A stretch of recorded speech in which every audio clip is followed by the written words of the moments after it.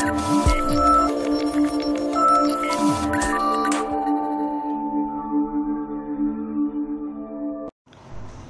friends, welcome back to our channel. So in today's session we'll go with the font property in CSS.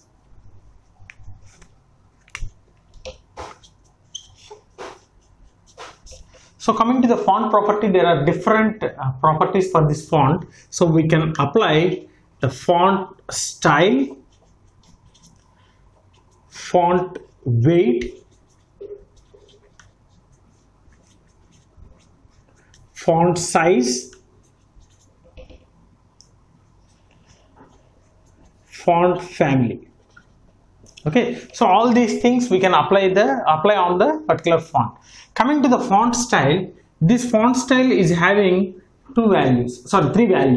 So those are, first one is a normal, by default it will be a normal, and the second one is italic, so we can apply the italic style for the font.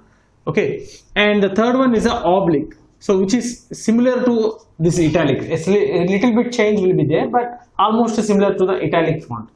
And coming to the font weight, again it is having two values. One is a normal, and the second one is a bold. So we can apply the bold type of font. Okay, we can apply the bold type of font. And the font size, this can be mentioned in terms of pixels. Okay, or pixels or em. So we have to give some pixels like 20 pixels or 30 pixels or 50 pixels, like that we have to mention in terms of pixels. And coming to the font family, there are a lot of font families like Times New Roman. So which style we have to apply for displaying that particular font. Okay, so we can give a number of font families. Okay, here we can give a number of font family names. Okay, we have to give by differentiating with the comma. Okay, and see, for example, font family, I just want to give some Arial. Arial is one font family, comma, Courier, comma, Serif, comma, sans serif. Okay, all these are the font families. We can give a multiple names for this font family, because if the browser doesn't support the first one, if the browser doesn't support the font of first mentioned font family, it will move with the second one. If the browser doesn't support the second one also, it will move with the third one. So like this, it will apply the multiple font families. Okay, so finally only one font family will be applied, only one name will be applied for that font. Okay, but depends upon the browser support or browser compatibility, it will consider one among these things. Okay, and one more thing to be followed is, if our font name, consists of multiple words with a space separated, then such type of words should be given in double quotes. So here you can observe, this is a single word, no problem. This is also a single word, no problem. This is a single word, no problem. And here we are differentiating with a hyphen, so no problem. And there is one more font name, that is a Times New Roman. So this is a single name. But we are having the three words separated with a comma. So such a type of words, such a type of names, we have to give enclosed in double quotes. Okay, we have to enclose in double quotes. So in this way we can apply the font property. So we can give the font style, font weight, font size, font family, as well as, and we can apply all these things in a shorthand property. So for example, go with this one. So font style italic, okay, colon, font weight bold, colon, font size 30 pixel, colon, font family Arial. Okay, and close this one. Let us take some paragraph tag. So like this we have to apply in the CSS. So instead of using all these things in a multiple lines, we can go with the single line, that is a shorthand property, by using a simple font. Okay, so P, go with the font, colon, follow the same order. First you have to give the style. So italic, space, weight, so bold, space, some 30 pixel, space. You can give all these things. Arial, comma, serif, comma, courier. Okay, so like this we can give. So only in terms of font family we can give a multiple names with a comma separated. Okay, so depends upon the browser compatibility, it will apply one font name. It will follow the order. First we have given some Arial, so first it will search for the Arial, and if that Arial is not supported by the browser, then it will move with the second one, that is serif. If it is not compatible, then it will move with the third one, right? And if it is compatible, automatically all the font will be applied with the Arial font name. Okay, see, this is the way we can apply the styles for the font. Okay, so I will execute each and every property in the system, right? So we'll execute the HTML file. We'll write some HTML code, simple HTML code, demonstrating each and every property of the font. Let's move on to the system.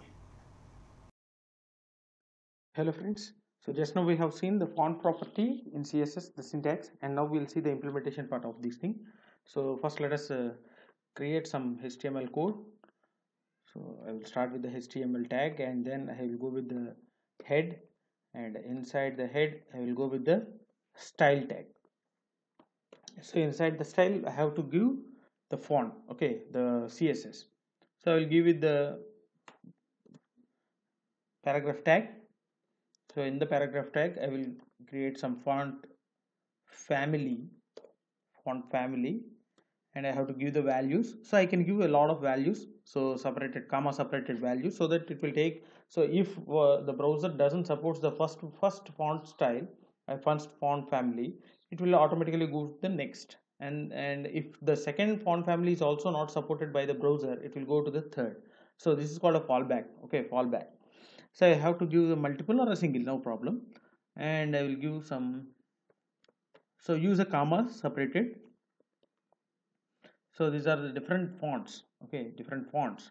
And if our font contains a multiple words, then we have to enclose in double quotations, like Times New Roman. If you go with the Times New Roman, it is a 3-letter word, right? So this should be enclosed in double quotations. This should be enclosed in double quotations, right? If it is a single word, no problem. If it is a multiple words, then we have to enclose in double quotations, right? I'm closing the head, and I'm closing the I'm starting the body, and inside the body let us take some paragraph and write down. So example for CSS fonts, okay, and close the body, HTML, and save this one. So I will save with the font.html. So automatically you can double click on the browser. See, example for CSS font. So by default it will be taking as the first one, okay, not the default. So it will be considering as a first font. If the first font serif is not supported, then automatically it will go with the sans serif. If the sans serif is also not supported by the browser, it will move with the Times New Roman. Okay, see, I will go with the Arial. You can observe. See, the font has been changed to Arial, right? The font has been changed to Arial, and I will go with the Courier. See, again the font will be changing. This font has been changed, right? So this is how we can give a multiple values for the font family, so that it will work in a fallback system. Okay, and the second parameter, the second property in the font is font style. Font style. So font style is having the three values. One is a normal. By default it will be a normal, and if you want to apply the italic, go with the italic. See, there is some italic. Okay, there is this italic font. This is a italic font, so you can observe normal. See, it's a normal text. Okay, and if it is an italic, you can observe the difference, I think. Okay, so this is a italic, and the third one is a oblique. So this is also similar to our italic but a little bit different.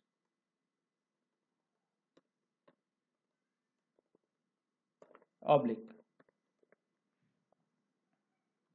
a little bit difference. Okay, so it's also similar to our italic font. And coming to the next property in the font, that is a weight font weight. So here also it will take the two values. One is a normal. By default it is a normal, otherwise it will go with the bold.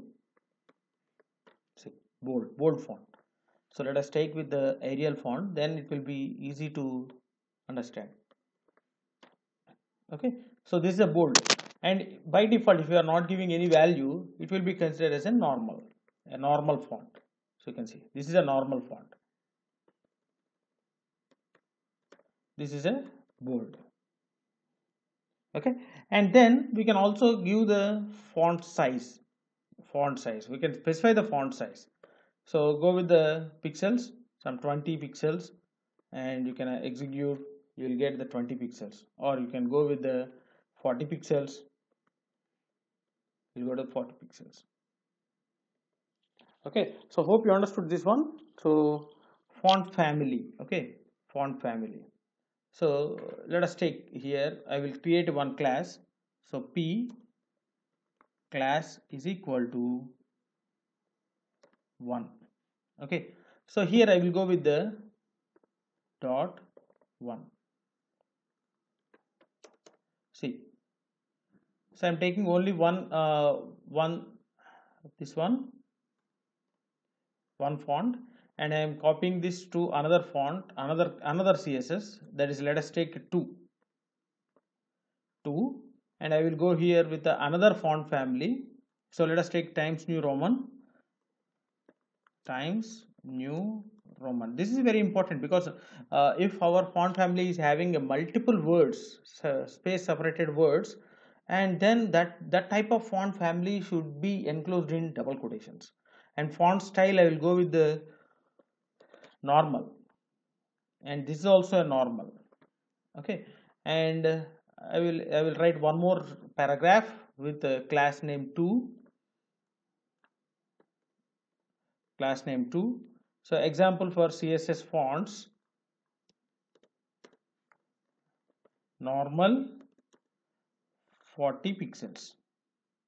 Okay, and this one is a bold with 40 pixels.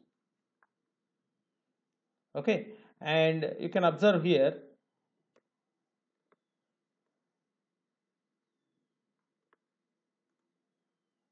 see, you can observe this is a bold with 40 pixels, this is a normal with 40 pixels, this is a italic. Okay, this is also a italic or oblique, bold and oblique. You can write here bold and oblique. Okay, it's clear, I think, right? So we can apply a multiple font families in a single line with a space comma separated, so that if one font is not supported by the browser, it will move with the second font. So this is how we can implement. And there is one more thing, that is a shorthand. That means instead of writing all these things in a multiple lines, we can go with the shorthand. See, dot short. So I will create one more class. Okay, I will create one more class. So go with the font property, font. So follow the order, font style. First we have to give the font style. I will give the bold space, font weight. We have to give the weight. Sorry. Font style, I will go with the italic. Okay, italic. Next one is a bold, font weight, and the font size, some 30 pixel, and a font family. Finally, the font family. Okay, finally for font family, Arial. If you observe here, and you can create a one more paragraph with the class short. One more paragraph with the class short. Example of CSS fonts. So you can observe here, it's a shorthand property. Okay, see, if you execute this one, we'll get a one more. This is a shorthand property. So it's a italic. You can observe here, it's an italic, bold, and 30 pixels, and the Arial font. 30 pixels and Arial font. So this is how we can apply the font property, right? So font family, font style, font weight, font size. So hope you understood this one. So let's stop here, and if you are having any doubts regarding these fonts, feel free to post your doubts in the comment section, so that definitely I will try to clarify all your doubts.